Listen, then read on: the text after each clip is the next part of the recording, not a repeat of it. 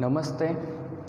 Galaxy group of science subject biology chapter number 16 standard 11th चैप्टरનું નામ મનુષ્યમાં પાચન તંત્ર। લાસ્ટ વિડીયોમાં આપણે એવું ભણ્યા હતા કે મુખગૃહમાં પાચન કઈ રીતે થાય પ્લસ જઠરમાં પાચન કઈ રીતે થાય એના વિશે આપણે અભ્યાસ કર્યો હતો। થોડુંક યાદ કરાવું તો મુખગૃહમાં પાચન થવા માટે જવાબદાર બે ઉત્સેચકો આવેલા હોય જેમ કે એમાઇલેઝ અને લાઇસોઝાઇમ। જ્યારે જઠરમાં પાચન થતું હતું તો એ માટે જવાબદાર જઠરની દિવાલમાં આવેલા કોષો હતા। ઓક્ઝેન્ટિક કોષો હોય, પેપ્ટિક કોષો હોય, ગ્રીવા કોષો હોય, એના વિશે આપણે અભ્યાસ કર્યો હતો। પ્લસ ખાસ અગત્યનો ઉત્સેચક પેપ્સિન અને નાના બાળકોમાં અગત્યનો ભાગ ભજવતો ઉત્સેચક રેનિન વિશે આપણે અભ્યાસ કર્યો હતો। તો આપણે ખોરાક ગ્રહણ કર્યો તો મુખગૃહની અંદર કાર્બોદિતનું પાચન થયું હતું, જઠરમાં પ્રોટીનનું પાચન થયું હતું પણ બહુ ઓછી માત્રામાં। સૌથી વધારે પ્રોટીનનું પાચન નાના આંતરડામાં, તેમાં પણ પક્વાશયમાં થતું હોય। તો આજે આપણે વાત કરવાની છે કે નાના આંતરડામાં પાચન કઈ રીતે થાય। એક પોઈન્ટ નોટ કરજો કે નાનું આંતરડું પાચન તંત્રનું એક એવું અંગ છે કે તેની અંદર પાચન થાય છે પ્લસ અભિશોષણની ક્રિયા પણ થાય છે। બંને પ્રકારના કામ તમને નાના આંતરડામાં જોવા મળશે, પાચન પ્લસ અભિશોષણ। નાનું આંતરડું 3 ભાગમાં ડિવાઈડ હતું। પહેલો પાર્ટ આવતો હતો પક્વાશય, સેકન્ડ મધ્યાંત્ર અને થર્ડ શેષાંત્ર। તો આ 3 પાર્ટમાંથી પક્વાશય એક જ પાર્ટની અંદર, પક્વાશય નામનું જે એક પાર્ટ છે તેની અંદર જ સિર્ફ પાચન થશે। જ્યારે મધ્યાંત્ર અને શેષાંત્ર નામનો જે વિસ્તાર છે નાના આંતરડાનો, તેની અંદર પાચનની પ્રોસેસ નહીં થાય, તેની અંદર સિર્ફ અભિશોષણની ક્રિયા થશે। આ પોઈન્ટ નોટ કરજો। બીજી વસ્તુ કે મુખગૃહ હતી તો તેની અંદર સિર્ફ કાર્બોદિતનું પાચન થયું હતું, પ્રોટીન પ્લસ લિપિડનું પાચન થયું ના હતું। જ્યારે નાના આંતરડાના પક્વાશયની અંદર પ્રોટીન પ્લસ લિપિડનું પાચન થતું જોવા મળશે। આપણે તેનો અભ્યાસ કરીશું। હજી એક વાત ક્લિયર કરીએ તો નાના આંતરડાના પક્વાશયમાં લિપિડ પ્લસ પ્રોટીનનું પાચન થવાનું છે, તો તેમાં મદદ કરતા પાચક રસો જેમ કે યકૃત અને સ્વાદુપિંડ ગ્રંથિ જે પોતાના પાચક રસોનો સ્ત્રાવ કરે છે। લાસ્ટ વિડીયોમાં આપણે ભણ્યા હતા કે પક્વાશયમાં ઠલવાય છે બોડીના સ્નાયુની મદદથી। તો યકૃત નામની ગ્રંથિમાંથી જે ઉત્પન્ન થાય છે પિત્તરસ, તે સિર્ફ ને સિર્ફ લિપિડનું પાચન કરશે। જ્યારે સ્વાદુપિંડમાંથી ઉત્પન્ન થતો સ્વાદુરસ હોય તેની અંદર જે એન્ઝાઇમ્સ ઉત્સેચકો આવેલા હોય તે પ્રોટીનનું પાચન કરશે। તો આજનો આપણો ટોપિક નાના આંતરડામાં પાચન, તેના વિશે આપણે ભણવાનું સ્ટાર્ટ કરીએ। તો સૌ પ્રથમ આપણે વાત કરીશું યકૃત વિશે। તો યકૃત ગ્રંથિ કેવી હોય, તેનું સ્થાન, તેનું વજન, તેનું બંધારણ, એના વિશે તમે ભણી ગયા છો। હવે જે પિત્ત રસ ઉત્પન્ન થયો હતો તેની અંદર શું હોય એના વિશે આપણે વાત કરીએ। તો યકૃત ગ્રંથિ હોય તેની અંદર યકૃત ખંડ હોય, તેની અંદર યકૃત ખંડિકાઓ હોય, તેની અંદર યકૃત કોષો હોય, તે પિત્ત રસનો સ્ત્રાવ કરે। પિત્ત રસ ઉત્પન્ન થાય, તેનું વહન થાય અને પિત્તાશયની અંદર તેમનો સંગ્રહ થાય, ત્યાંથી તે પક્વાશયમાં આવે. તો આ જે પિત્ત રસ હોય તેની અંદર શું આવેલું હોય તો કે કોલેસ્ટ્રોલ પ્લસ ફોસ્ફોલિપિડ પ્લસ પિત્ત ક્ષારો પ્લસ પિત્તરંજકો આવેલા હોય. જેમ મુખગૃહાની અંદર ઇલેક્ટ્રોલાઇટ્સ Na+Cl- આવેલા હોય એ જ રીતે આની અંદર પિત્ત ક્ષારો પણ આવેલા હોય પ્લસ પિત્તરંજકો આવેલા હોય. પિત્તરંજકોમાં કોણ હોય તો કે બિલીરુબિન અને બિલીવર્ડિન. યાદ રાખજો કે પિત્તરંજકો તરીકે બે આવેલા હોય, તેનું નામ બિલીરુબિન અને બિલીવર્ડિન છે. બંને પિત્તરંજકો છે. તો ચાર વસ્તુ તમને જોવા મળશે પિત્તરસની અંદર. પહેલી cholesterol, second phospholipid, third પિત્તક્ષારો, fourth પિત્તરંજકો. પિત્તરંજકો તરીકે કોણ તો કે બિલીરુબિન અને બિલીવર્ડિન. ચારે ચાર ભેગા થઈને ચરબીનું પાચન કરવામાં મદદ કરશે. જેમ કે લિપિડ જટિલ સ્વરૂપમાં હતો તેને સરળ સ્વરૂપમાં ફેરવવામાં મદદ કરશે. તો કે લિપિડનો એક અણુ હતો, માની લો કે લિપિડનો એક અણુ હતો આ,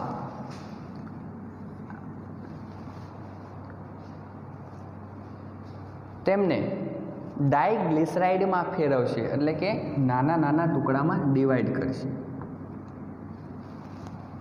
અને ડાયગ્લિસરાઇડ હોય, ડાય એટલે બે અણુ થયા અને મોનો એટલે એક અણુ થયું.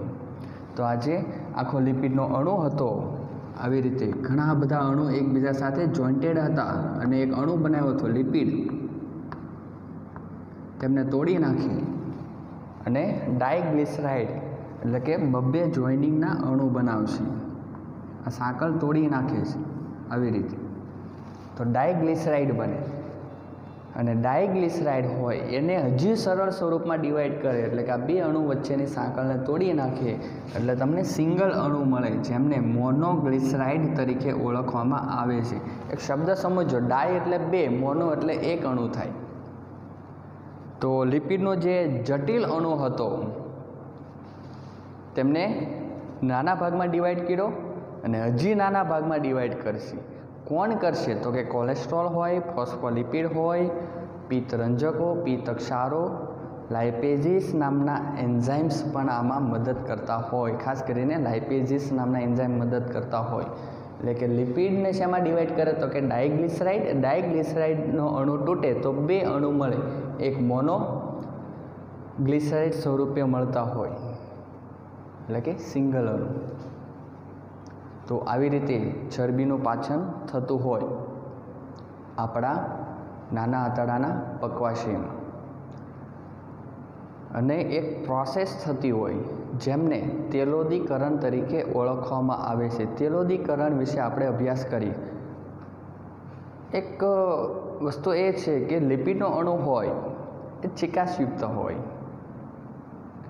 તો કોઈ અણુ ચિકાસયુક્ત હોય એને તોડવો બહુ મુશ્કેલી ભર્યું કામ હોય છે. માની લો કે એક પથ્થરને તમારે તોડવો છે, તૂટી જશે. તેની સરખામણીમાં ચિગમને તમારે તોડવી હોય તો નહીં તૂટે, એને તમારે ઓગાળવી પડે. એને જે વસ્તુ થાય, સાબુ હોય તો એને ઓગાળવો પડે. એટલે કે કહેવાનો મતલબ એમ કે આ એક સાબુ છે, કપડાં ધોવા, એ સાબુના ટુકડા કરવા હોય તો થાય, પણ જ્યારે કપડાં ધોતા હોઈએ સાબુના ટુકડા થઈ શકે, પણ જ્યારે કપડાં ધોતા હોઈએ ત્યારે આ મોટા કદમાંથી એ નાનું કદ ક્યારે થઈ જાય તમને ખબર જ ના રહે. કઈ રીતે મોટા કદમાંથી નાના કદમાં થયો સાબુ તો કે ફીણ ઉત્પન્ન થાય એમાંથી. આવી રીતે સાબુ પલળે, પાણી આવે એટલે તેમાંથી ફીણ ઉત્પન્ન થાય અને ધીમે ધીમે સાબુનું જે જાડું કદ હતું એ પાતળા કદમાં ક્યારે ડિવાઈડ થાય તમને ખબર જ ના રહે.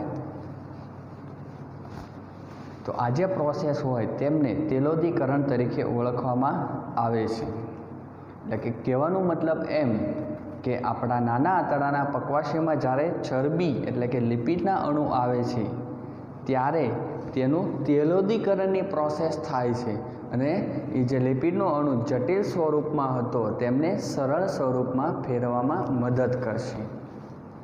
આવી રીતે પ્રોસેસ થતી હોય છે, એમને તેલોદીકરણ કહેવામાં આવે છે. આ વાત હતી લિપિડનું પાચન કઈ રીતે થાય પ્લસ પિત્તરસે કઈ રીતે ભાગ ભજવો. હવે આપણે વાત કરવાની છે સ્વાદુપિંડ વિશે. સ્વાદુપિંડ હોય તો એ પ્રોટીનના પાચનમાં મદદ કરતું હોય.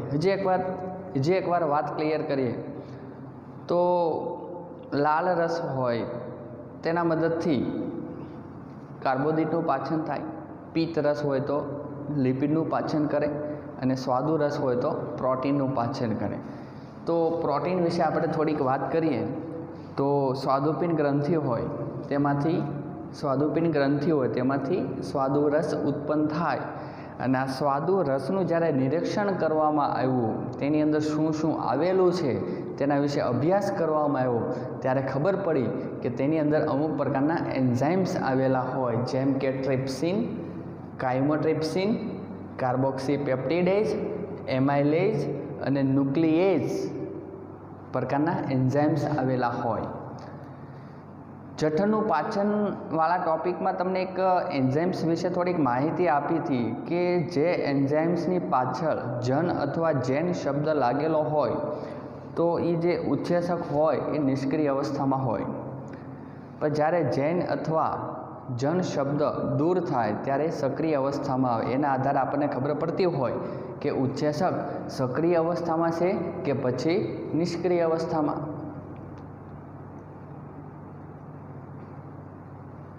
બીજી વસ્તુ, કોઈ પણ ઉત્સેચક હોય દુનિયાની અંદર આમ જો તો આપણે શરીરમાં ખૂબ મોટી સંખ્યામાં ઉત્સેચકો આવેલા છે, હરેકનું નામકરણ થયેલું છે, પણ એમાંથી 98% ઉત્સેચકોની પાછળ એજ શબ્દ લાગતો હોય. એજ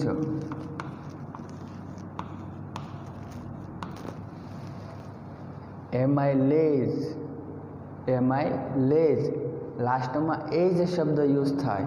અહીંયા ઘણા બધા છે, માલ્ટેઝ, લેક્ટેઝ, સુક્રેઝ. તો તમે શબ્દોનો ઉચ્ચાર ઉપરથી તમને ખબર પડે કે આ નામ ઉત્સેચકનું છે, એટલે કે તમને એમ લખ્યું હોય માલ્ટેઝ એટલે તમને ખબર પડી જવી જોઈએ કે આ એન્ઝાઇમ છે, ઉત્સેચક. નામ ઉપરથી ખબર પડી જાય, કારણ કે એની પાછળ લેજ શબ્દ લાગ્યો છે. તમે બોલો એટલે એ જ શબ્દ લાગતો હોય, એના આધારે આપણને ખબર પડતી હોય કે ઉત્સેચક છે કે પછી વિટામિન્સ અથવા બીજો અન્ય કોઈ અણુ છે. વિટામિન્સનો અણુ હોય તો તમે એને ઓળખી નહીં શકો, પણ ઉત્સેચકના નામકરણમાં તમે એને ઓળખી શકો છો એ જ શબ્દના આધારે. પ્લસ જન અથવા જેન શબ્દ લાગ્યો હોય તો એના આધારે પણ તમને ખબર પડી જતી હોય કે સક્રિય અવસ્થામાં છે કે નિષ્ક્રિય અવસ્થામાં. બીજી આપણે વાત કરીએ કે ટ્રિપ્સિન, એનું નિષ્ક્રિય સ્વરૂપ એટલે ટ્રિપ્સિનોજન. માની લો કે કાર્બોક્સીપેપ્ટિડેઝ વિશે મારે વાત કરી હોય તો સક્રિય સ્વરૂપ થયું, નિષ્ક્રિય સ્વરૂપમાં આગળ પ્રો લખી નાખો એટલે કે પ્રો કાર્બોક્સીપેપ્ટિડેઝ એટલે નિષ્ક્રિય અવસ્થામાં થયો. પણ પ્રો શબ્દ દૂર કરી નાખવું તો કાર્બોક્સીપેપ્ટિડેઝ એટલે તે સક્રિય અવસ્થામાં થયું. બીજી વાત કે 3 પ્રકારના ઉત્સેચકો જેમ કે ટ્રિપ્સિન, કાઇમોટ્રિપ્સિન, કાર્બોક્સીપેપ્ટિડેઝ, આ 3 પ્રકારના ઉત્સેચકો પ્રોટીનના જટિલ સ્વરૂપમાંથી સરળ સ્વરૂપમાં રૂપાંતરિત કરવા માટે જવાબદાર છે. એટલે કે પ્રોટીન્સ હોય, પ્રોટીઓસિસ હોય કે પછી પેપ્ટોન્સ હોય, આ જટિલ સ્વરૂપ થયું. તેમનું સરળ સ્વરૂપ એટલે શું? તો કે ડાયપેપ્ટાઇડમાં રૂપાંતરિત કરવા માટે જવાબદાર છે. હવે આખા ચેપ્ટરમાં આપણે ભણતા આવીએ છીએ કે જટિલમાંથી સરળ સ્વરૂપ. આમાં એનો મતલબ વિશે થોડુંક ક્લિયર કરું તમને તો પ્રોટીનવાળો ટૉપિક આવ્યો છે તો સમજવામાં તમને સરળતા રહેશે. તો આપણે અહીંયા વાત કરી સરખી રીતે સમજો કે એક અણુ એમિનો એસિડનો છે. એક અણુ એમિનો એસિડ, આવા ઘણા બધા એમિનો એસિડ સ્વતંત્ર રીતે આપણા શરીરમાં આવ્યા છે એવું સમજો. અહીંયા ઘણા બધા એમિનો એસિડ આવેલા છે. હરેક એમિનો એસિડનો અણુ સ્વતંત્ર છે. હવે એક એમિનો એસિડનો અણુ, ચલો અહીંયા જો, એક એમિનો એસિડનો અણુ બીજા એમિનો એસિડના અણુ સાથે એક બંધની મદદથી જોડાયેલ છે. એક એમિનો એસિડનો અણુ બીજા એમિનો એસિડના અણુ સાથે એક બંધની મદદથી જોડાય. થોડુંક ઝૂમ કરીને અહીંયા દર્શાવું તો એક એમિનો એસિડનો અણુ બીજા એમિનો એસિડના અણુ સાથે એક બંધની મદદથી જોડાય. આ જે બંધ હોય તેમને પેપ્ટાઇડ બંધ તરીકે ઓળખવામાં આવે. શબ્દ સરખી રીતે સમજો. એક એમિનો એસિડનો અણુ બીજા એમિનો એસિડના અણુ સાથે એક બંધની મદદથી જોડાય તો આ જે બંધ હોય તેમને પેપ્ટાઇડ બંધ તરીકે ઓળખવામાં આવે છે. પેપ્ટાઇડ.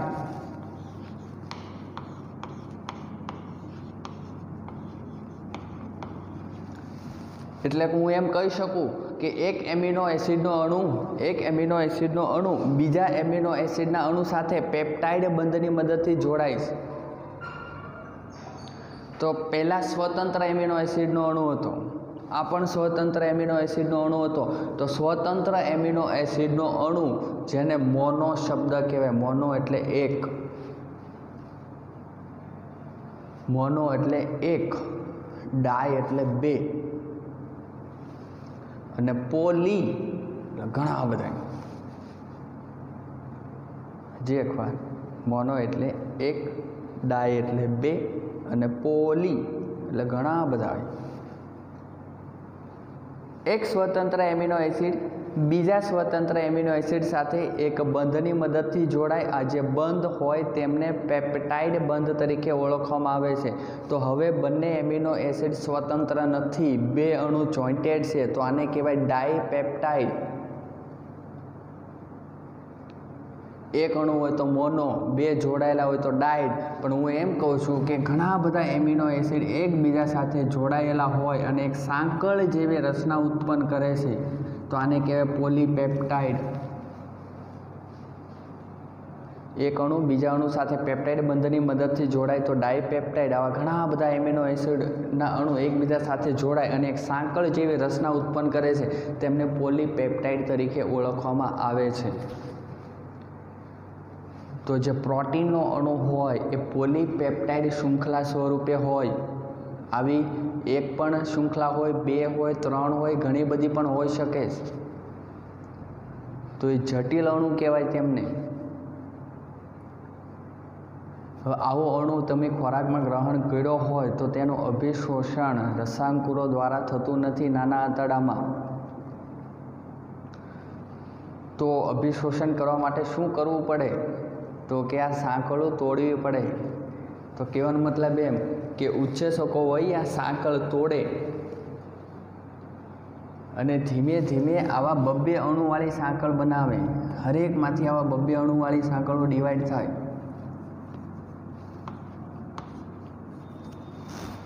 તો તમને મળ્યા ડાયપેપ્ટાઇડ. અને હજી ડાયપેપ્ટાઇડ તૂટે આવી રીતે તો સ્વતંત્ર એમિનો એસિડ બની જાય, જેને કહેવાય મોનો. તો જો પ્રોટીન ગ્રહણ કર્યો તેની સાંકળો તૂટે, ડાયપેપ્ટાઇડ બને. ડાયપેપ્ટાઇડમાંથી તમને એમિનો એસિડ મળે. તો એમિનો એસિડ હોય તો જ તેનું અભિશોષણ થાય શરીરમાં, નહીંતર ના થાય. એટલે કે કહેવાનો મતલબ એમ કે મેં પ્રોટીનનો અણુ ગ્રહણ કર્યો, એ જટિલ સ્વરૂપ હતું, એનો એમિનો એસિડમાં રૂપાંતરિત છો, ડિવાઈડ છો, તો તેમને કહેવાય સરળ સ્વરૂપ. અહીંયા તમને એક વાત કરું તો લિપિડનો અણુ હતો, તેમાંથી ડાયગ્લિસરાઇડ બને છે. એ જ રીતે અહીંયા જો ડાય ગ્લિસરાઇડ પ્લસ મોનોગ્લિસરાઇડ એ અણુ હજી તૂટે અને તેમાંથી ફેટી એસિડ અને ગ્લિસરોલનો અણુ બને. તો ગ્લિસરોલ પ્લસ ફેટી એસિડનો અણુ મળે તો જ તેનું અભિશોષણ થાય શરીરમાં, નહીં તો ના થાય. એ જ રીતે પ્રોટીનનો અણુ તૂટે અને તેમાંથી એમિનો એસિડ મળે તો જ તેનું અભિશોષણ થાય, નહીં તો ના થાય. એટલે કે કહેવાનો મતલબ તેમ કે જટિલ સ્વરૂપે તમે ખોરાક ગ્રહણ કરો છો તેનું સરળ સ્વરૂપ થવું જરૂરી છે. હવે તમને આ ડેફિનેશન સમજાણી હશે કે કોને જટિલ સ્વરૂપ કહેવાય અને કોને સરળ સ્વરૂપ કહેવાય. તો આજે સાંકળ સ્વરૂપે હોય તો જટિલ સ્વરૂપ થયું પ્રોટીનનું, અને એમિનો એસિડ સ્વરૂપે હોય તો તેમને સરળ સ્વરૂપ કહે છે. અને સરળ સ્વરૂપે જ ખોરાકના અણુનું અભિશોષણ થાય, ન તે ના થાય. હું ગમે એટલો પ્રોટીનનો ખોરાક લઉં પણ એનું સરળ સ્વરૂપ નહીં થાય તો અભિશોષણ નહીં થાય, એટલે ખોરાક હોય તે મળ સ્વરૂપે શરીરની બહાર નિકાલ પામી જશે.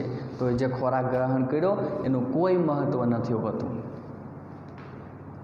તો કહેવાનો મતલબ એમ કે જે પ્રોટીનનો અણુ ગ્રહણ કર્યો છે નાના આંતરડામાં એવો કે પ્રોટીન્સ, પેપ્ટોન્સ, પ્રોટીઓસિસ, આ જે જટિલ સ્વરૂપ હોય તેની ઉપર સ્વાદુ રસમાં આવેલા ઉત્સેચકો ટ્રિપ્સિન, કાઇમોટ્રિપ્સિન, કાર્બોક્સીપેપ્ટિડેઝ તેમના ઉપર કામ કરે છે. એની વચ્ચે આવેલા બંધો તોડે છે અને તેમને ડાયપેપ્ટાઇડમાં કન્વર્ટ કરે છે. એટલે કે સાંકળ તોડે છે અને એક એક અણુને ડાયપેપ્ટાઇડમાં ડિવાઈડ કરે છે. અહીંયા સુધીનું કામ થશે સ્વાદુ રસમાં આવેલા ઉત્સેચકોની મદદથી, પણ ડાયપેપ્ટાઇડનું અભિશોષણ થઈ શકે નહીં. એનું હજી એમિનો એસિડમાં ડિવાઈડ થવું જરૂરી છે. તો એ આંતરરસ કરશે, જેના વિશે આપણે થોડી વારમાં અભ્યાસ કરીશું. બીજી વસ્તુ આ હતું પ્રોટીનનું પાચન. પ્લસ જેમાં મુખગૃહની અંદર એમાઇલેઝ નામનો ઉત્સેચક હોય એ જ રીતે સ્વાદુ રસમાં પણ થોડી માત્રામાં એમાઇલેઝ નામનો ઉત્સેચક ઉત્પન્ન થાય છે. અને સ્ટાર્ચ જે કંઈ કાર્બોદિત હોય તેમનું માલ્ટોઝ જેવા સેકેરાઇડમાં ડિવાઈડ કરશે. સ્ટાર્ચ એટલે પોલીસેકેરાઇડ, પોલી એટલે તમને કીધું ઘણા બધા અણુનો સમૂહ, અને માલ્ટોઝ એટલે કે મોનોસેકેરાઇડનો અણુ થયો. જે માલ્ટોઝનો અણુ પણ તૂટે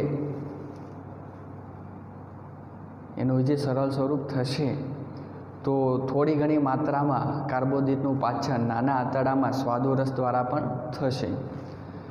પ્લસ ન્યુક્લિએઝ નામનો ઉત્સેચક હોય. અહીંયા એક શબ્દ લખ્યો છે ન્યુક્લિક એસિડ. ન્યુક્લિક એસિડ શબ્દ આવે એટલે તમારા મનમાં એક એવો વિચાર આવે કે પ્રવાહી હશે. આ નહીં, અણુ જ ન્યુક્લિક એસિડ. તો ન્યુક્લિક એસિડની આ જે અણુ છે તેમાં કોનો સમાવેશ થાય? તો કે ડીએનએ પ્લસ આરએનએ. એટલે કે ડીએનએ પ્લસ આરએનએ આ બંને અણુને ન્યુક્લિક એસિડ તરીકે ઓળખવામાં આવે છે. ડીએનએ પ્લસ આરએનએ વિશે જેટલી વાત કરીએ એટલી ઓછી છે. એના વિશે પણ આપણે અભ્યાસ કરીશું. તો આજના ટૉપિકમાં અહીંયા સુધી આપણે રાખીએ અને નેક્સ્ટ વિડીયોમાં ન્યુક્લિક એસિડથી આપણે ટૉપિક સ્ટાર્ટ કરીશું. Thank you.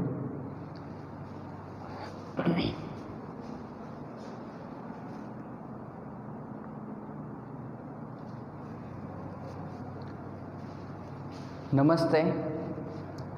Galaxy group of science, subject biology, standard 11th, chapter number 16 મનુષ્યમાં પાચન. લાસ્ટ વિડીયોમાં આપણે યકૃત, સ્વાદુરસ એના વિશે અભ્યાસ કર્યો હતો. નાના આંતરડામાં પાચન અને તેમાં સ્વાદુ પિંડ દ્વારા ઉત્પન્ન થતા સ્વાદુરસ વિશે આપણે અભ્યાસ કર્યો હતો અને આપણે ન્યુક્લિક એસિડવાળી પ્રોસેસે આપણે પહોંચ્યા હતા. તો આપણે હવે ત્યાંથી ટૉપિક સ્ટાર્ટ કરીએ. તો કહેવાનો મતલબ તેમ કે ન્યુક્લિક એસિડ કોઈ પ્રવાહી નથી, તે અણુ છે. જેમ કે ડીએનએ પ્લસ આરએનએ આ બંને અણુને તમે ન્યુક્લિક એસિડ તરીકે ઓળખી શકો છો. અહીંયા વાત આવે છે ડીએનએ.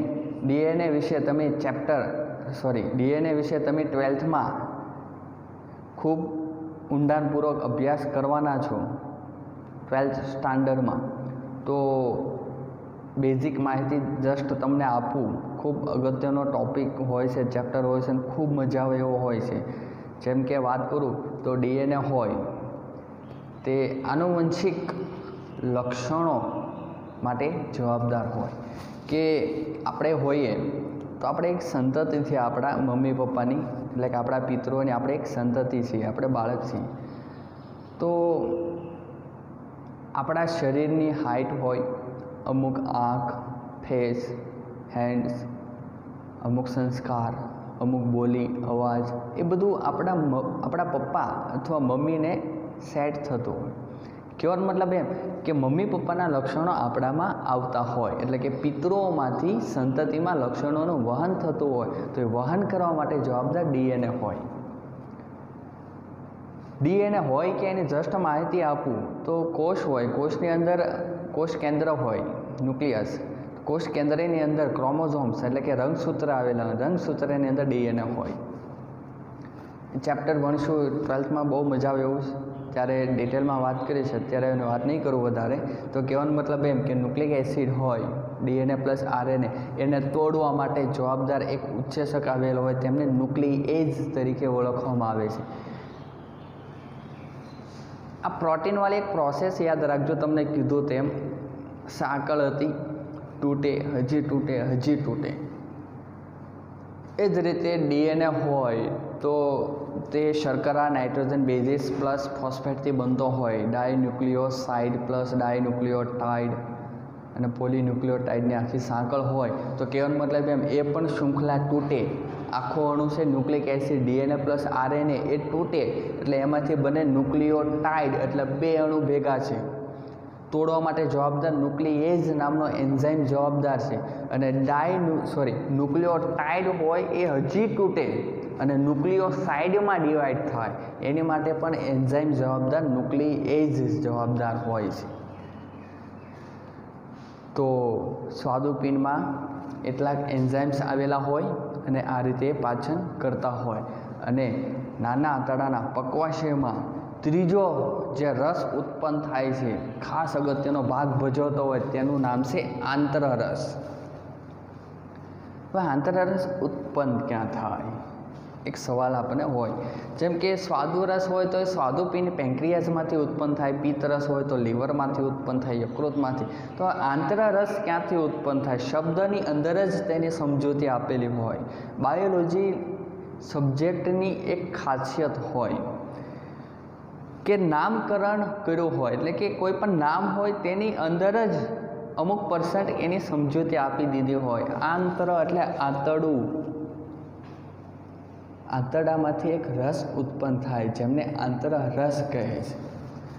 થોડુંક યાદ કરો, લાસ્ટમાં આપણે ભણ્યા હશે કે અન્નમાર્ગની દિવાલની પેશીય સંરચના, તેની અંદર રસાંકુરો આવેલા હતા. બ્રશની સીમા માફક દેખાતી રચના, જેની અંદરથી એક રસ ઉત્પન્ન થાય, પ્લસ ગોબલેટ કોષો, આ બંને રસ મિક્સ થાય, જેને આંતરરસ તરીકે ઓળખવામાં આવે છે, જે આંતરડામાં ઉત્પન્ન થતો હોય. આંતરરસ કોઈ ગ્રંથિઓમાંથી ઉત્પન્ન નહીં થતો. ગ્રંથિ એટલે કહેવાનો મતલબ એમ તો આંતરડાની દિવાલમાં ગ્રંથિઓ છે જ સૂક્ષ્મ, પણ હું એમ કહું છું મોટા કદની ગ્રંથિઓ જે પાચન તંત્રની બહાર આવેલી છે, જેમ કે યકૃત અને સ્વાદુપિંડ, એવી રીતે ઉત્પન્ન નહીં થતો. આંતરડાની અંદર સૂક્ષ્મ ગ્રંથિઓ આવેલી હોય, શ્લેષ્મ ગ્રંથિઓ હોય, એનો જે રસ પ્લસ બ્રશની સીમા માફક દેખાતા રસાંકુરોની જે રચના હોય, તેમાંથી એક રસ ઉત્પન્ન થાય. બંને રસ મિક્સ થાય, જેમને આંતરરસ તરીકે ઓળખવામાં આવે છે. એની અંદર કયા કયા પ્રકારના ઉત્સેચકો આવેલા હોય તેના વિશે વાત કરીએ તો એક ઉત્સેચક હોય એમાઇલેજ પ્લસ ડાયપેપ્ટિડેઝિસ, માલ્ટેઝ, લેક્ટેઝ, સુક્રેઝ અને લાઇપેઝિસ. આ ખાસ અગત્યના ઉત્સેચકો આવેલા. એમ તો એમાઇલેજ પણ છે, પણ ટેક્સ્ટબુકના સિલેબસ પ્રમાણે જોઈએ તો ડાયપેપ્ટિડેઝિસ, માલ્ટેઝ, લેક્ટેઝ, સુક્રેજ, લાઇપેઝિસ, એટલા એન્ઝાઇમ્સ આવેલા હોય આંતરરસમાં. આ બધાનું કામ શું? એક ટૂંકમાં હિન્ટ આપું તમને. દાંત હોય એ ખોરાકના ટુકડા કરે, નાના નાના, પણ સાવ ભૂકો તો કોણ કરે? તો કે જઠર, વલોવાની ક્રિયા તો. એની જે વસ્તુ થઈ કે સ્વાદુ રસ હોય કે પિત્ત રસ હોય, એ ગમે એટલું પાચન કરે, પણ એનો સાવ સરળ સ્વરૂપમાં રૂપાંતરણ કોણ કરે? તો કે આંતરરસ. એક એક્ઝામ્પલ લઈએ આપણે કે અહીંયા વાત કરીએ સ્વાદુ રસમાંથી ઉત્પન્ન થતા ઉચ્છેસકો, જેમ કે આ ટ્રિપ્સિન હોય, કાઇમોટ્રિપ્સિન અને કાર્બોક્સીપેપ્ટિડેઝ. તો જે પ્રોટીનનો અણુ હતો તેમને ડાયપેપ્ટાઇડમાં ડિવાઈડ કર્યો. ડાયપેપ્ટાઇડ એટલે શું? તો કે હજી 2 એમિનો એસિડ પેપ્ટાઇડ બંધની મદદથી જોડાયેલા છે, જે સ્વતંત્ર નથી. જ્યાં સુધી સ્વતંત્ર નહીં થાય ત્યાં સુધી તેનું અભિશોષણ નથી થવાનું. તો આ જે ડાયપેપ્ટાઇડનો અણુ હોય, બંધ દ્વારા જે જોડાયેલ હોય, તેને છૂટો પાડવાનું કામ આંતરરસમાં આવેલ ઉચ્છેસક ડાયપેપ્ટિડેઝિસ કરે છે. એટલે કે સ્વાદુ રસમાં આવેલા ઉચ્છેસકો પ્રોટીનનું તોડીને ડાયપેપ્ટાઇડમાં કન્વર્ટ કર્યું.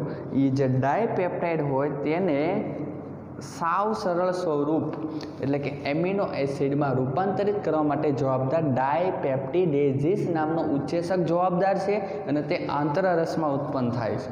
એટલે કે ડાયપેપ્ટાઇડ હોય તેમને એમિનો એસિડમાં કન્વર્ટ કોણ કરે છે? તો કે ડાયપેપ્ટિડેઝિસ. આ ઉચ્છેસક ક્યાં ઉત્પન્ન થાય? તો કે આંતરરસમાં. બીજું એક્ઝામ્પલ વાત કરીએ લિપિડમાં, કે લિપિડમાં જે મોનોગ્લિસરાઇડ બન્યો હતો, કોણ બન્યો હતો? મોનોગ્લિસરાઇડ. અહીંયા જો તે જે જટિલ સ્વરૂપ છે તેને હજી સરળ સ્વરૂપ એટલે શું? તો કે ફેટી એસિડ અને ગ્લિસરોલ. ફેટી એસિડ અને ગ્લિસરોલ સ્વરૂપે અણુ હોય તો જ તેનું અભિશોષણ થાય, નહીંતર ના થાય. તો એમાં કન્વર્ટ કરવા માટે જવાબદાર ઉચ્છેસક ક્યાંથી ઉત્પન્ન થાય? તો કે આંતરરસ. એનું નામ શું? તો કે લાઇપેઝિસ. જે એક એક્ઝામ્પલ યાદ કરો, માલ્ટોઝ વાળું. સ્ટાર્ચમાંથી માલ્ટોઝ બનતો હતો, એમાઇલેઝ, જે સ્વાદુ રસ દ્વારા થતું હતું પ્લસ એમાઇલેઝ દ્વારા થતું હતું. તો જે માલ્ટોઝનો અણુ હોય એ એટલે કે જે જટિલ સ્વરૂપ છે, જેનું સરળ સ્વરૂપ બનવું જોઈએ. સરળ સ્વરૂપ એટલે શું? તો કે ગ્લુકોઝ પ્લસ ગ્લુકોઝ. એટલે કે કહેવાનો મતલબ તેમ કે આંતરરસમાંથી ઉત્પન્ન થતો ઉચ્છેસક તેનું નામ છે માલ્ટેઝ. તે માલ્ટોઝના અણુ ઉપર કામ કરે. આ માલ્ટોઝનો અણુ હોય અને આ જે માલ્ટોઝનો અણુ હોય તેને 2 અણુમાં ડિવાઈડ કર્યા. એટલે કે માલ્ટોઝના એક અણુમાંથી ગ્લુકોઝના 2 અણુ મળે, ગ્લુકોઝ પ્લસ ગ્લુકોઝ, અને ગ્લુકોઝ બને અણુ તો જ તેનું અભિશોષણ થઈ શકે અને એ બ્લડમાં જાય અને આપણને શક્તિ મળે, ઉર્જા. એવું કહેવાય કે બહુ કંટાળો આવતો હોય આ સમયે તમારે એક ચોકલેટ ખાઈ લેવાની, સ્ફૂર્તિ મળે. ચક્કર આવતા હોય, પડી ગયા હોય તો આ સમયે એને ગ્લુકોઝ પાવામાં આવે છે, અથવા એના મુખમાં ચોકલેટ મૂકવામાં આવે છે, જેના મદદથી ગ્લુકોઝ મળે અને એક પ્રકારની શક્તિ મળતી હોય. બીજી વસ્તુ તો માલ્ટોઝ, જે સ્ટાર્ચમાંથી માલ્ટોઝ બન્યો હતો, એ માલ્ટોઝ ઉપર જે માલ્ટેઝ નામનો ઉચ્છેસક કામ કરે અને ગ્લુકોઝના 2 અણુ ઉત્પન્ન કરે, જે સરળ સ્વરૂપ થયું. લેક્ટોઝનો અણુ હોય તો તેના ઉપર લેક્ટેઝ નામનો ઉચ્છેસક કામ કરે અને ગ્લુકોઝનો એક અણુ ગ્લુકોઝ પ્લસ એક અણુ ગેલેક્ટોઝનો ઉત્પન્ન કરે. એટલે કે ગ્લુકોઝ પ્લસ ગેલેક્ટોઝ, સરળ સ્વરૂપ. એ જ રીતે વાત કરો તો સુક્રોઝનો જે અણુ હોય તેની ઉપર સુક્રેઝ નામનો ઉચ્છેસક કામ કરે અને ગ્લુકોઝનો એક અણુ પ્લસ એક અણુ ફ્રુક્ટોઝનો બનાવી નાખે. આ બધા જ સરળ સ્વરૂપ થયા.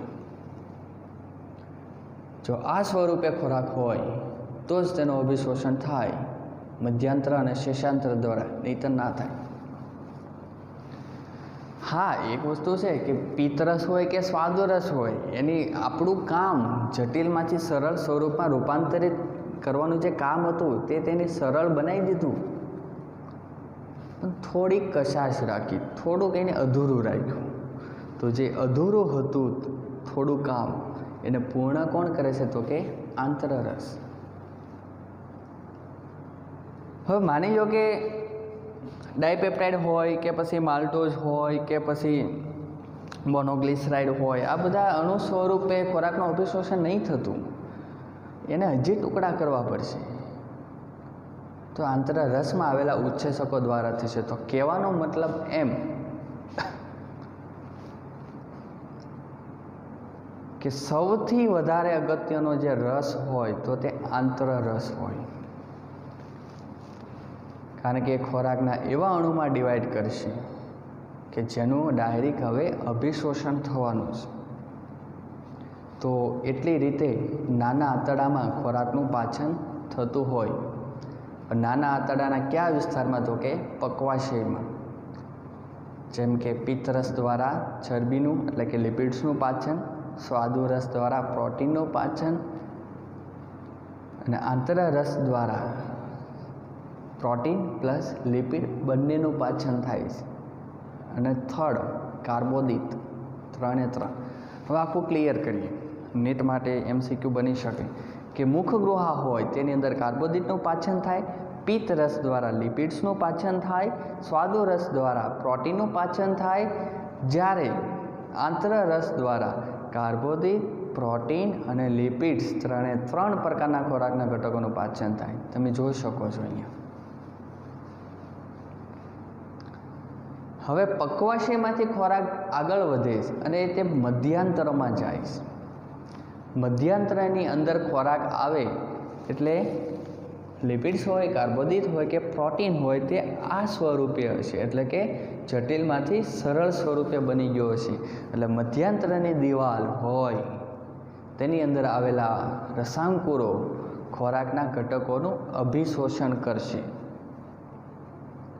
અને બ્લડમાં દાખલ કરશે.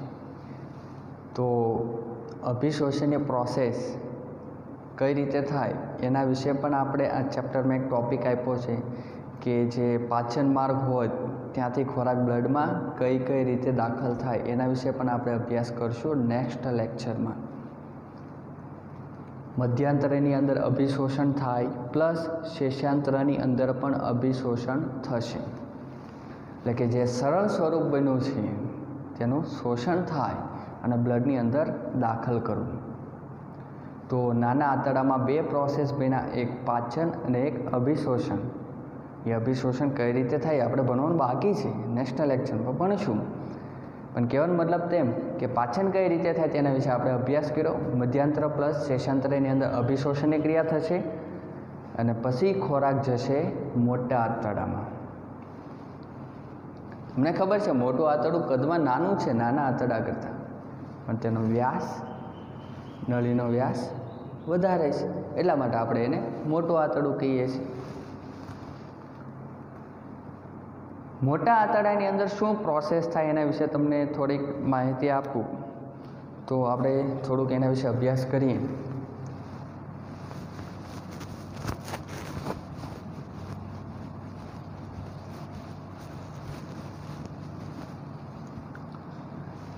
કે એક આવી રીતે નળી સ્વરૂપે આપણે એને દર્શાવીએ, આ મોટું આંતરડું છે એવું સમજો.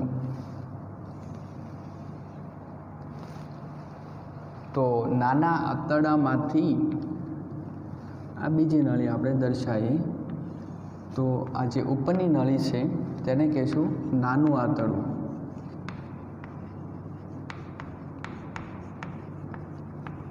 આ નીચેની નળી આપણે દર્શાવી તેમને કહીશું મોટું આંતરડું.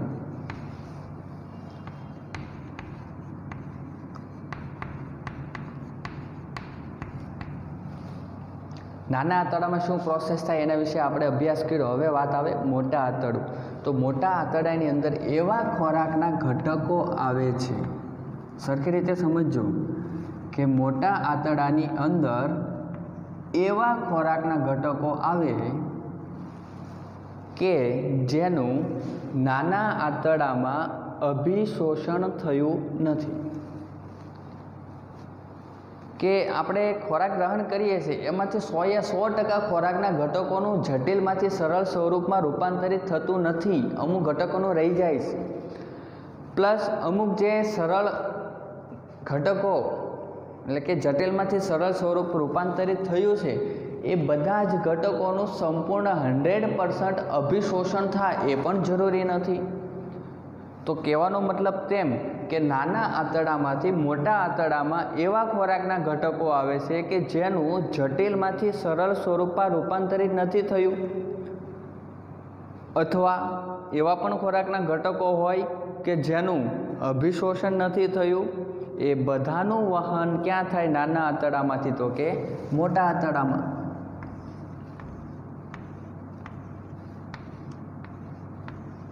પ્લસ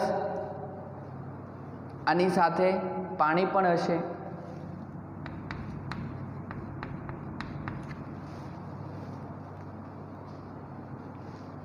તો મોટા આંતરડામાં શું પ્રોસેસ થાય? તો કે આ ખોરાકના ઘટકોનું અભિશોષણ થતું નથી. ખોરાકના ઘટકો ઉપર હવે કોઈ પણ જાતની પ્રોસેસ નહીં થાય.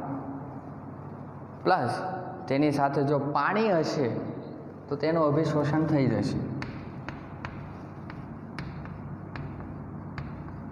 અને આ જે પાણી હોય તેનું અભિશોષણ થાય અને રુધિર કેશિકામાં દાખલ કરે પાણીને.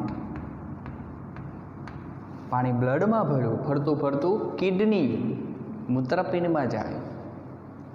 તો ગાળણની પ્રોસેસ થશે. એના વિશે આપણે સંપૂર્ણ ડિટેલમાં ભણીશું. કિડની કેવી હોય, કઈ રીતે પ્રોસેસ થાય, એની માટે આપણે એક ચેપ્ટર પણ આવે છે. અને મૂત્ર સ્વરૂપે એનો નિકાલ થશે. કારણ કે ખોરાક પ્લસ પાણી એક જ દ્વાર દ્વારા દાખલ કરીએ છીએ, જ્યારે તેનો નિકાલ અલગ અલગ દ્વાર દ્વારા થાય. જેમ કે અપાચિત ખોરાક હોય તેનો મળ દ્વારા થાય, પાણી હોય તો તેનું મૂત્ર સ્વરૂપે નિકાલ થાય છે, મૂત્રાશય દ્વારા. તો કઈ રીતે પાણી અલગ પડ્યું ખોરાકથી એ તમે અહીંયા જોઈ શકો છો. મોટા આંતરડામાં જે ખોરાકના ઘટકો આવે છે તેનું અભિશોષણ નહીં થતું, પણ તેની સાથે જો પાણી હશે તો તેનું અભિશોષણ થશે, એને બ્લડમાં દાખલ કરશે અને કિડનીમાં જશે. તો કહેવાનો મતલબ એમ કે મોટા આંતરડાની અંદર સૌથી મોટી માત્રામાં પાણીનું અભિશોષણની ક્રિયા થાય. હવે સમજો જે એકવાર, નાના આંતરડામાં અભિશોષણ પ્લસ પાચન થાય, જ્યારે મોટા આંતરડામાં સિર્ફ ને સિર્ફ પાણીનું અભિશોષણ થાય, બીજી કોઈ પ્રોસેસ થતી નથી. અને નાના આંતરડામાંથી જે ખોરાકનો ઘટક મોટા આંતરડામાં આવ્યો છે, આવા જે ખોરાકના ઘટકો હોય તેમને અપાચિત ખોરાક તરીકે ઓળખવામાં આવે છે. અપાચિત ખોરાક.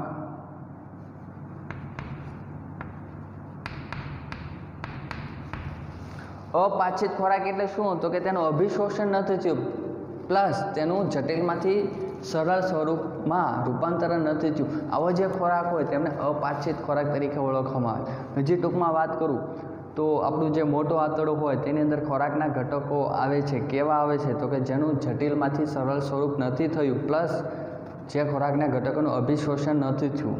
તો આવા જે ખોરાકના ઘટકો હોય તેમને અપાચિત ખોરાક તરીકે ઓળખવામાં આવે છે, અને તે મોટા આંતરડામાં આવે છે. પ્લસ તેની સાથે પાણી પણ હોય. તો મોટા આંતરડામાં સિર્ફ અને સિર્ફ પાણીનું જ અભિશોષણ થાય. ખોરાકના ઘટકો ઉપર કોઈ પણ જાતની ક્રિયાઓ થતી નથી. હવે શું થાય? તો કે ખોરાક મોટા આંતરડામાંથી મળાશય નામની એક પોલી કોથળીમાં જાય.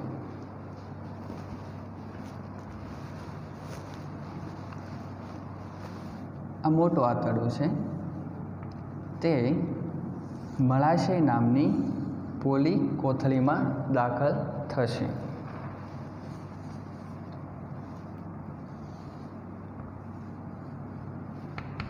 મળાશય. અહીંયા એક દ્વાર હોય, છિદ્ર, તેમને ગુદા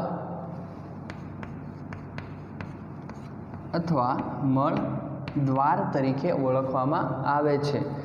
તો જેમ જેમ ખોરાક આગળ વધતો જશે મોટા આંતરડામાં તેમ તેમ તેમાંથી પાણીનું અભિશોષણ થતું જશે અને મળાશયની અંદર અપાચિત ખોરાકનો સંગ્રહ થતો જશે.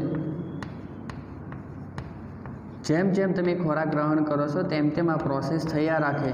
જે ખોરાકના ઘટકોનું પાચન નહીં થાય એ બધા અપાચિત ખોરાક મળાશય નામની કોથળીમાં તેમનો સંગ્રહ થયા રાખશે અને એક સમય એવો આવશે કે આ જે મળાશય નામની કોથળી હોય તે સંપૂર્ણ રીતે અપાચિત ખોરાકથી ભરાઈ જશે અને હવે જે આ અપાચિત ખોરાક હોય તેને આપણે મળ તરીકે આપણે ઓળખીએ છીએ.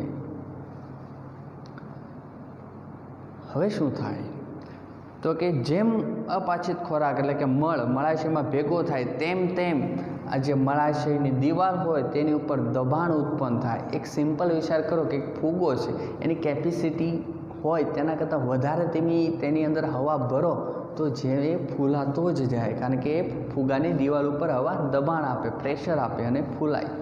તો એ જ રીતે મળાશયની દિવાલ ઉપર અપાચિત ખોરાક દબાણ ઉત્પન્ન કરે. આવી રીતે દિવાલ તમને દર્શાવું તો દિવાલની અંદર મળાશયની દિવાલની અંદર ચેતાઓ આવેલી હોય.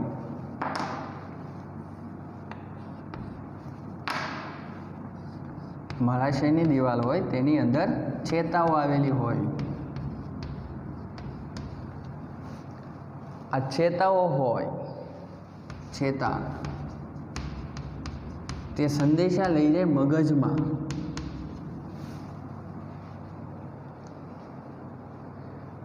અને ત્યાં ઇન્ફોર્મ કરે છે કે મળાશયની કોથળી ભરાઈ ગઈ. એટલે સંદેશો રિટર્ન આવે છે. રિટર્ન સંદેશો કેવો આવે છે તો કે મળાશયની દિવાલ હોય તેની અંદર ચેતાઓ પ્લસ સ્નાયુઓ આવેલા હોય તો જે સ્નાયુ હોય તેમનું સંકોચન માટેનો સંદેશો આવે, સંકોચન સિસ્ટોલ. સેકન્ડ સંદેશો કેવો આવે તો કે ગુદા એટલે કે મળદ્વાર હોય એને અહીંયા ઝૂમ કરું તો તેની અંદર સ્નાયુઓ આવી રીતે આવેલા હોય, આવી રીતે.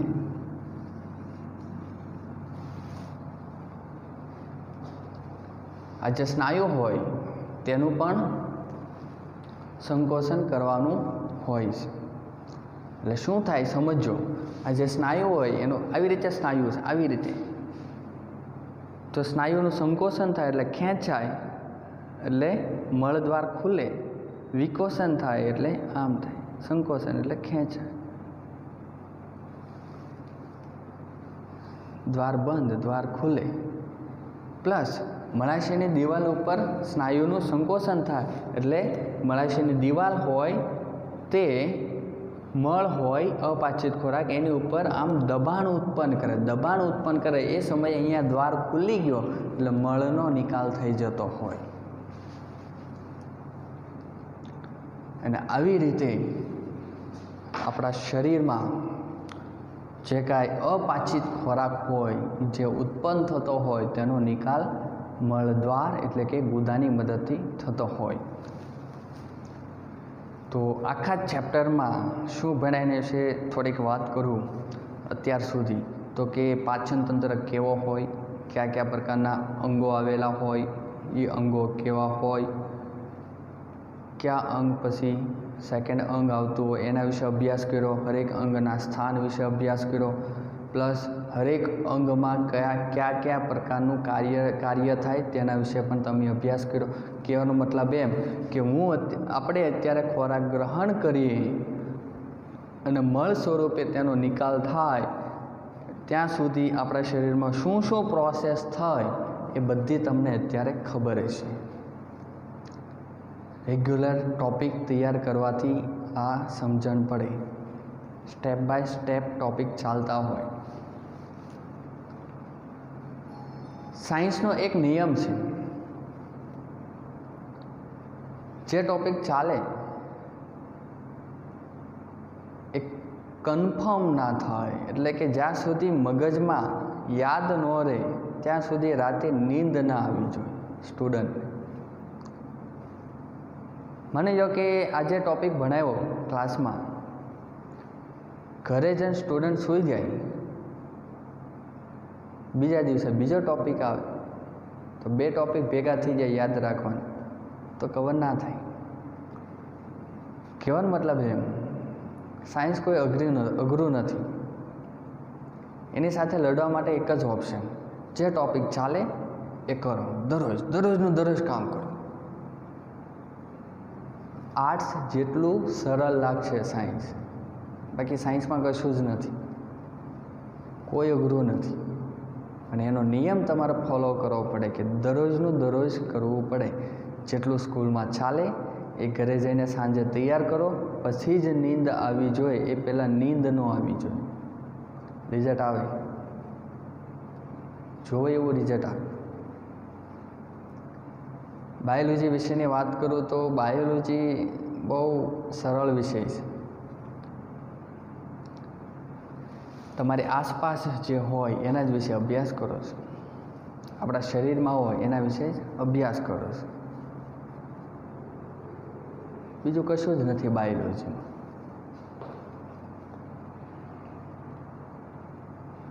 તો કહેવાનો મતલબ એમ કે આપણે એટલું સ્ટડી કર્યા છીએ, હવે આપણે શું સ્ટડી કરશું એના વિશે થોડીક બેઝિક માહિતી આપું. તો અહીંયા તમને વાત કરી હતી કે નાના આંતરડામાં અભિશોષણની ક્રિયા થાય તો એ કઈ રીતે થાય એના વિશે આપણે અભ્યાસ કરવાનો છે. પ્લસ બીજી વાત એ પણ કરશું કે આપણે ખોરાક ખાઈએ છીએ એમાંથી ઉર્જા કઈ રીતે આપણને મળે છે, કેટલો ખોરાક ખાવાથી કેટલી ઉર્જા મળે, જૂલ અથવા કિલો કેલરીમાં આપણે એને કન્વર્ટ કરતા હોઈએ તો એના વિશે અભ્યાસ કરશું. પ્લસ આ જે પાચન તંત્ર હોય એ નિયમિત તેનું કાર્ય કરતું હોય, ડેઈલી 24 કલાક પોતાનું કામ કરતું હોય, પણ ક્યારેક એ આળસુ બની જાય ને કામ ના કરે તો શું તકલીફ થાય આપણા શરીરમાં, એના વિશે આપણે અભ્યાસ કરીશું. થોડીક વાત કરું હજી આ ટૉપિક રિલેટેડ, તો નાના આંતરડાનું પાચન પ્લસ જઠરમાં પાચન ખૂબ અગત્યનો ટૉપિક છે, જે વિવિધ એક્ઝામ પ્લસ સ્પર્ધાત્મક પરીક્ષાઓ જેમ કે ગુસ્કેટ હોય, નીટ હોય, તેની અંદર આમાંથી MCQ નીકળતા હોય. કેવા MCQ નીકળે એના વિશે વાત કરું તો એન્ઝાઇમ્સ રિલેટેડ તમને MCQ નીકળતા હોય. પ્લસ એના કાર્યો વિશે માની લો કે તમને એમ કહેવામાં આવે કે પ્રોટીનનું પાચન કોના દ્વારા થાય, તો કે સ્વાદુરસ દ્વારા. લિપિડનું પાચન કોના દ્વારા થાય, તો કે પિત્ત રસ દ્વારા. કાર્બોદિતનું પાચન કોના દ્વારા થાય, તો કે લાળ રસ દ્વારા. આવા નોર્મલ MCQ પૂછાતા હોય. પ્લસ એવું પણ પૂછતા હોય કે પેપ્સિન કોનું પાચન કરે છે, પ્રોટીનનું. પ્લસ એવા પણ MCQ નીકળતા હોય કે ટ્રિપ્સિન હોય, કાર્બોક્સીપેપ્ટિડેઝ આ ઉત્સેચક હોય એ પ્રોટીનનું પાચન ક્યાંમાંથી કયા સ્વરૂપમાં કરે છે. અથવા એવું પણ પૂછવામાં આવે કે માલ્ટેઝ હોય અણુ, માલ્ટેઝ ઉત્સેચક હોય એ માલ્ટેઝનું પાચન કરે તો કયા કયા પ્રકારના અણુ મળે, ગ્લુકોઝ પ્લસ ગ્લુકોઝ અથવા ગ્લુકોઝ પ્લસ ગેલેક્ટોઝ અથવા ગ્લુકોઝ પ્લસ ફ્રુક્ટોઝ. આવા તમને અલગ અલગ પ્રકારના ઓપ્શન આપેલા હોય, એમાં તમારે સિલેક્ટ કરવો પડે. તો કહેવાનું તો મેં જે બોર્ડ વર્ક કર્યું હતું ટૉપિક ભણાવવા માટે, એ બોર્ડ વર્ક તમારી પાસે હોવું જોઈએ. સ્ક્રીનશોટ લઈ લેવાનો ફોનમાંથી અને એક બુકની અંદર એનું લખાણ લખી નાખવાનું, જેના મદદથી તમને એ સમજવામાં સરળતા રહે, પ્લસ યાદ રાખવામાં સરળતા રહેતી હોય. જ્યારે આંતરરસમાં ઉત્પન્ન થતા ઉત્સેચકોના નામકરણ તો બહુ ઇઝી છે. માલ્ટોઝ ઉપર કામ કરે તો માલ્ટેઝ, લેક્ટોઝ ઉપર કામ કરે તો લેક્ટેઝ, એ તો નામકરણ સાવ સરળ હોય છે. બીજું એક યાદ રાખજો કે અહીંયા બાયોલોજીના જે ચેપ્ટર તમને ભણાવવામાં આવે છે, જે ટૉપિક ભણાવવામાં આવે છે, હરેક ટૉપિકમાં બોર્ડવર્ક હશે. બોર્ડવર્ક વગર ટૉપિક આગળ ના જાય. તો એ હું જે બોર્ડવર્ક કરું છું એનો સ્ક્રીનશોટ લઈ લેવાનો અને એ જે સ્ક્રીનશોટ હોય એનું વર્ક તમારે ટેક્સ્ટ બુકમાં કરવાનું રહેશે. એટલે કે ટેક્સ્ટ બુક રિલેટેડ તમારી એક બોર્ડ વર્કની બુક બનાવેલી હોવી જોઈએ. એક સ્પેશિયલ બુક હશે બાયોલોજીની જેમાં સિર્ફ બોર્ડ વર્ક હોય. આ એટલા માટે કરવામાં આવે છે કે જ્યારે એક્ઝામને એવું હોય, ટાઈમિંગ ઓછો છે, તો સ્પીડમાં રિવિઝન કરવા માટે તમને ખાસ મદદ કરશે બોર્ડ વર્ક. પ્લસ ટૉપિક સમજાણો નથી અથવા અત્યારે ભણાવ્યું ત્યારે સમજાઈ ગયો, એક મહિના ગયો પછી ભૂલાઈ ગયો, તો એ બોર્ડવર્ક તમને કામ કરશે. પ્લસ વિડીયો તો તમારી પાસે છે જ, તમને એમ લાગે ટૉપિક ભૂલાઈ ગયો એટલે બીજી વાર સેકન્ડ વાર એને જુઓ, ના સમજાય તો થર્ડ વાર જુઓ. એમાં એકાગ્રતા લાવવી પડે. આ કોઈ મૂવી નથી જોતા કે અહીંયા વિડીયો ચાલુ હોય ને માઇન્ડ બીજે ફરતું હોય. તો કોઈ બી વસ્તુ હોય, કોઈ બી સબ્જેક્ટ હોય, એને યાદ રાખવા માટે તમારી પાસે મેન્ટલી રીતે ત્યાં પ્રેઝન્ટ હોવા જોઈએ. તમે નોર્મલ રીતે શું હોય, ક્લાસમાં બેઠા હોય પણ સરને ભણાવતા હોય, તમે ફિઝિકલ રીતે ત્યાં પ્રેઝન્ટ છો પણ મેન્ટલી રીતે દુબઈના હાથે ગમે ત્યાં ફરો છો, તો એમ ટૉપિક યાદ ના રહેતા હોય. તો કહેવાનો મતલબ એમ કે ટૉપિક યાદ રાખવા માટે પ્લસ ભણતા સમયે તમે મેન્ટલી રીતે ત્યાં પ્રેઝન્ટ હોવા જોઈએ. તો ભણવાની પણ ખૂબ જ મજા આવે અને સરળતાથી યાદ પણ રહે. બાકી સાયન્સ એટલે કોઈ અઘરો પાર્ટ નથી, બહુ ઇઝી છે, બહુ મજા આવે ભણવાની, પણ એક એકાગ્રતા હોવી જોઈએ. Thank you.